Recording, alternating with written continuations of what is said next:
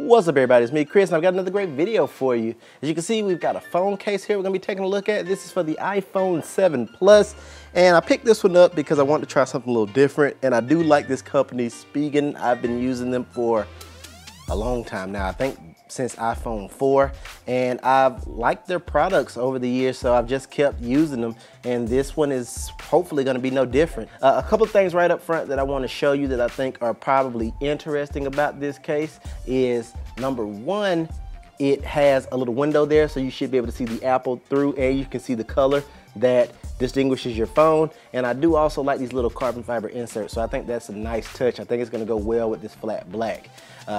Up front, it does tell you, as always, drop tested, and it does have the air cushion technology. This is the Rugged Armor version. The case itself looks pretty good. Has this embossed Spigen up here, has the carbon fiber insert. It feels really good. Try to get you a good angle on that. Feels really nice. Does have a window, so I wish there was a protector here on this window. Unfortunately, there is none, but you do have this little window there.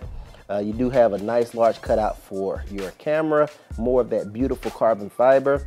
Around the outside, it has that soft rubber power button there, your volume up and down.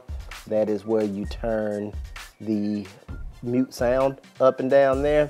On the bottom, you have where you plug in that lightning cable, and then you have those dual speaker sets there as well. So it looks to be precision cut, and it's supposed to have those dampened corners as you see right here on the front of the box. I've got the phone inside the case, and it is an amazing fit. Everything is awesome. The fit and finish is great on this phone with this case, and it just really matches very well. It's like a good outfit. Everything really matches. The back, as you can see, the flat black is just, or the standard black is just slightly glossier than this backing, and I don't know what this is, but it's a nice grippy material, and it really complements the carbon fiber well. As you can see, all the ports are precision cut. The Apple's dead center. You can see where your flash is, your two cameras there, and on the bottom you can see where your lightning port is and your two speakers. So everything is precision cut. Same thing with the buttons on the side,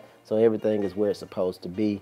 And everything feels nice and soft touch, which is a very premium kind of feeling. The other thing about this particular case is that it does have a lip that goes along it, so along the edge, excuse me. So if you want to just lay it on its face, you shouldn't have any issues there.